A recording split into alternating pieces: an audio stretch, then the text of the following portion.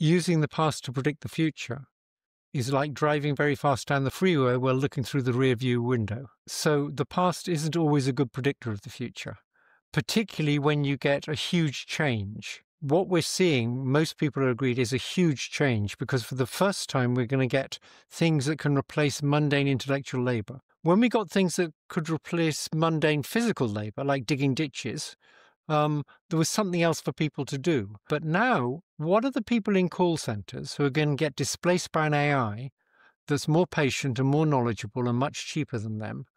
What are they going to do? I don't think AI is going to create a lot of new jobs. It will create new jobs, but not as many as it displaces. And I think that's one of the reasons why the companies are pumping so much money in. If you ask, where do they expect to get back these tens or hundreds of billions of dollars they're pumping in?